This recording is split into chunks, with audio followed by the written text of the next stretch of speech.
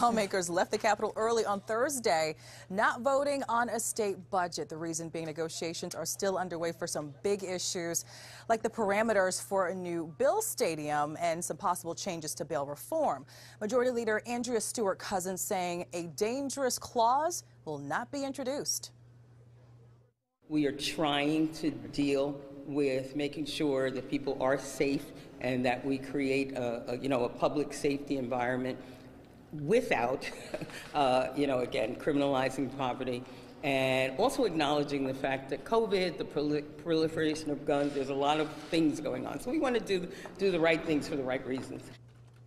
Now, while some Democrats don't want any changes made to bail reform, Republicans, they're calling for it to be repealed completely. A source familiar with budget negotiations tells us that alcohol to go, a gas tax suspension, and an increase for child care funding will likely be included in the final budget. Now, lawmakers, they hope to pass the budget on Monday, but if that doesn't happen, state employees' checks could be delayed.